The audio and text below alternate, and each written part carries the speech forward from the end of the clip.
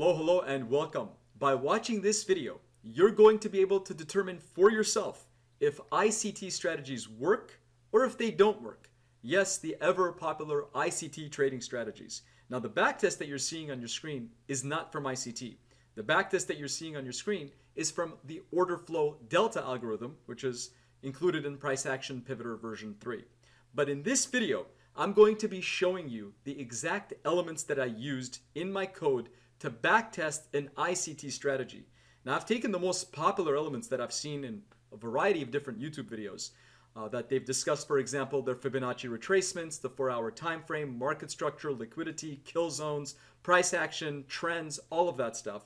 I've taken it, I've codified it, and I'm going to show you my code in this video, and I'm going to backtest it. And you're going to be able to determine for yourself if ICT works or if it doesn't work. Now, I'm sure you've seen plenty of videos on YouTube with respect to ICT. Now, the majority of those videos that I've watched essentially have a speaker who is cherry picking the trade by picking a particular date that they want to show on the chart and then applying the ICT strategy to it and essentially saying, see, it works beautifully. Now, that is not a proper way of determining if a strategy works or if it doesn't work. In order for us to determine if ICT works, we have to take all of the elements of an ICT setup, turn it into code, and then backtest it for at least 6 months, which is what I'm going to show you in this video. And then you can make a determination if ICT is indeed investable or if ICT should be avoided and a different strategy should be used altogether. I hope you enjoyed this video. I've put a lot of energy into making it, and I believe it's going to benefit you tremendously. Let's jump right in. To properly test if ICT works or not, I took my price action pivoter code and I added a fourth strategy to it, the ICT strategy, and renamed the entire thing ICT Sandbox. I've made the price action pivoter code very modular, as once in a while I get requests from clients who would like to add their own custom trading strategy to price action pivoter, which already has extensive defensive parameters of risk, trade, and money management conditions built in. As I share the ICT related code for you on the right side of your screen, you'll note the ICT code is mixed into the approximate 6,500 lines of code that Price Action Pivoter has, as there are a lot of moving parts here, which must all work together in perfect harmony, and they do. Let's quickly set up the ICT trade conditions. You can see in the top left corner, this is my ICT sandbox where I test different trading ideas. For the ICT trade execution setup, we have to consider many elements, including market structure, price action, higher time frame, fractal highs and fractal lows, fib retracements, and other conditions. I used code that finds the index of the highest high and lowest low price within the look-back period. I used the 1 hour or 60 minutes to be precise, as the trades are being executed on the 1 minute chart. I then measured and stored the swing high and swing low of the price runs as variables. Moreover, I stored as variables the Fibonacci retracements at 61.8% as well as at 79% for both the long and short side. With respect to the short-term price action, for longs I'm looking for 2 green bars, for shorts the code is looking for 2 red bars. The final green bar's close for the long trades must be higher than the previous high, and the final red bar's close must be lower than the previous low for potential short trades. Now I have 3 more criteria for my ICT test. One is to look up the 4-hour time frame to find both the fractal high and fractal low. Fractal highs and fractal lows are essentially analyzing price action over 5 bars at a higher time frame, like the 4-hour chart, to determine if we are going to get a reversal in price action. I then added code via a slope condition to determine if price is slightly trending higher or slightly trending lower. Finally, according to popular ICT trade setups, we need to have price be between the fib retracement levels mentioned earlier for both the long and short trade setups. Now, we need to bring it all together. Using a platform such as NinjaTrader, where you can clearly define your rules and then backtest your strategy on minute bars where the calculations are being done upon the close of the minute bar, is the proper way of determining if a trading strategy is investable or not. Cherry-picking trades on a chart and making a video about that while you take 10 minutes to draw squares and lines on your chart and hone in on 1, 2, or even 10 trades is nowhere near acceptable levels when one is doing their due diligence to determine if a trading strategy is investable or should be avoided and another strategy should be used instead. One needs at least a few hundred trades to make such a determination. Thus, backtesting a strategy and studying those results makes much more sense. Okay, let's begin the backtests. First, let's see what the experts on ICT kill zones say our kill zones should be. As you can see, they have Asian, London, New York, and back to London kill zones for ICT trades. Since the author is noting that I should set it to New York or Eastern time, I need to set it 3 hours prior to that as I'm in Pacific time. Upon converting the times, there are a total of 4 start and end times. I'm going to backtest the Asian and London kill zones on the Analyzer 6 tab and the New York and London close kill zones on Analyzer 7.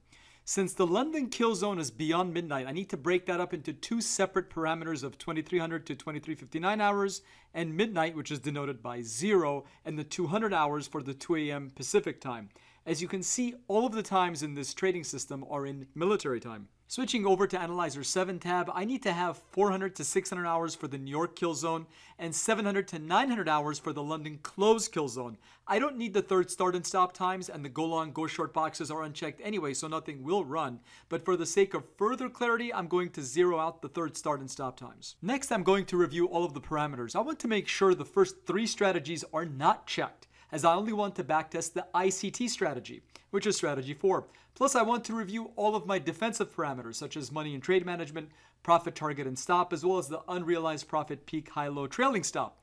Anytime you are using any automated trading system, I strongly recommend you review each and every parameter to ensure it's exactly what you intended and there are no typos. You will note I have 1 tick of slippage in the backtest, as 1 tick is just about right for the SPOOs, also known as the E-mini S&P 500 futures. But before I run the backtest, I need to comment out in the code 2 out of the 3 key elements as noted by ICT experts, which are the fractal high and fractal low on the 4-hour chart and the slope.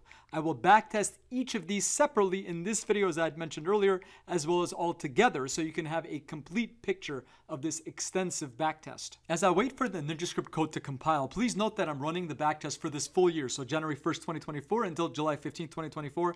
I'm going to run the backtests on Analyzer 6 and 7 concurrently. Moreover, as a refresher, I'm going to backtest the 3 most critical elements of ICT separately and then all together to see if it makes sense to invest in ICT or to find an alternative trading strategy. All right, that's Analyzer 6 and that's Strategy Analyzer 7. Let's see what we find. Remember, we need to add the number of trades and the net profit and the drawdown, etc. to get the full picture of these 2 ICT strategy backtests. Looks like the Asian and London kill zones got killed, as they're down over $14,000 in Analyzer 6. New York and London close fared better with a net profit of almost $3,000, but when you add up the trades together, you get 490 trades. At $5 round trip commission, the ICT strategy not using fractals and slope would be down a little over $14,000 thus far this year. Now let's fire up the NinjaScript code editor again and ensure we update the code so we can backtest the 4-hour fractal high and fractal low, which is yet another key ICT trading component mentioned by ICT experts. I needed to do that for both the short side and the long side. Please excuse the extra white spaces. I needed to ensure the rest of my code, which is essentially the price action pivoter code that includes the new order flow delta algorithm, remains private. I trust you understand the need to do that. It took 9 years to get my strategies to this stage, so it wouldn't be fair for me to just give it all away. Now let's go ahead and backtest Strategy Analyzer 6 and 7 tabs so we can see the results of the 4-hour fractal high and fractal low component of ICT and determine if that works better than the Fibonacci retracements we tested earlier. Remember, we still have to test the slope, which is essentially the trend line, and then we need to backtest all 3 components together. Finally, we need to test the order flow delta algorithm so we can determine which strategy makes more sense to invest in. And it looks like Analyzer 7, which had New York and London close kill zones, came in at a $150 loss, but the Asian and London kill zones in Analyzer 6 did better, and that would have made, in this backtest, nearly $7,600. These backtests are technically less valid than the first set of backtests, as we only have a total of 142 trades, 103 trades in Analyzer 6 and 39 trades in Analyzer 7. But it looks like, all things being equal, the fractal strategy off the 4-hour time frame would be up a total of $6,727.50 this year after you subtract $710 for commissions, which I got by multiplying 142 trades by $5. Okay, after ensuring only the slope component of the 3 major ICT components is active, and after a quick review of the parameters, I'm going to backtest Analyzer 6 and 7 for the ICT strategy and see what we get. As we wait for the backtests to load, let's quickly recap that we still have to backtest all three popular ICT components altogether and then compare that to the order flow delta algorithm and price action pivoter. Well, there it is. Analyzer 7, which has the New York and London close ICT kill zone, came in at negative $1,787, while Analyzer 6, which had the Asian and London ICT kill zones, came in at negative $1,087. That means the trend component of ICT came in at a subtotal net loss of $2,875, but then we have to add the commissions of $5 multiplied by a grand total of 611 trades between the two backtests, and the total net loss comes to $5,930. Now, after I uncomment all three ICT components and use all three together in the backtests, I can almost hear some ICT practitioners, some of which are ICT course sellers and ICT mentors, saying the trendline liquidity, where I use 10 slope, is too short of a time frame.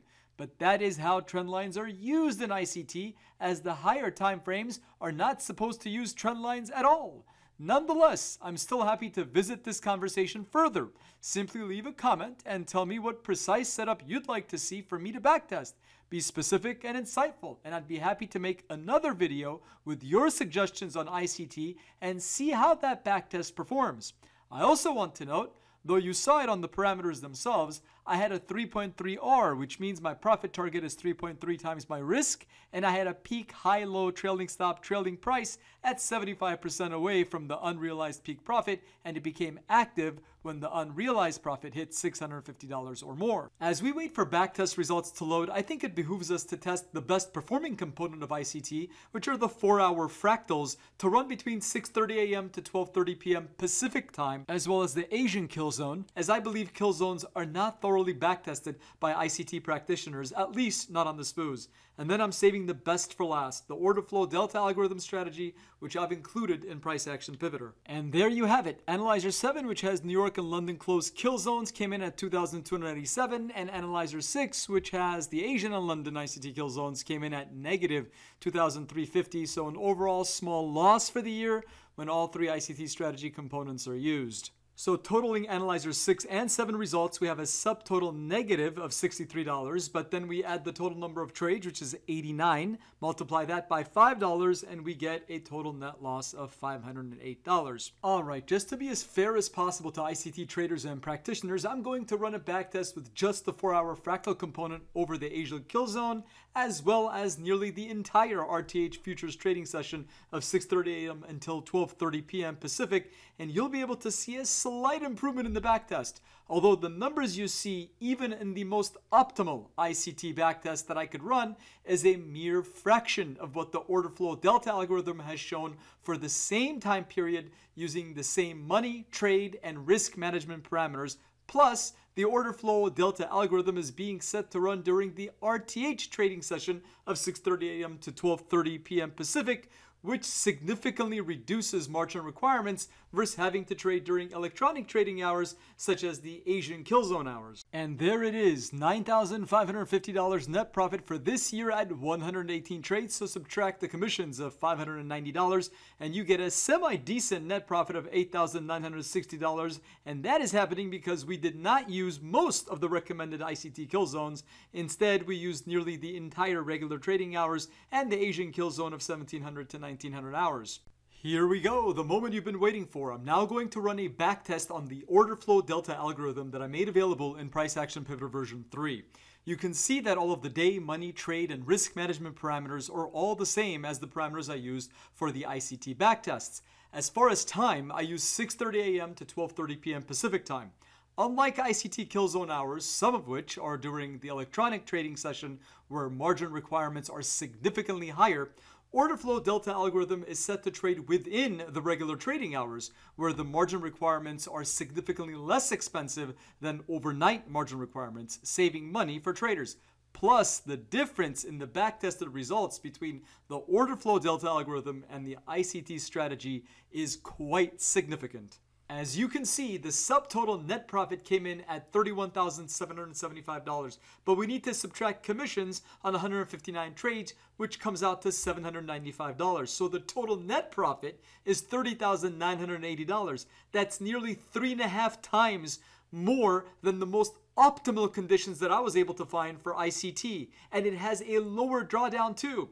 If you'd like to learn more about Price Action Pivoter, please visit pinnaclequant.com today. You can also request a Zoom demonstration of the entire Price Action Pivoter suite of trading tools, including the Python-based ML Price Mapper, LSTM machine learning forecasting standalone software directly from the Price Action Pivoter page.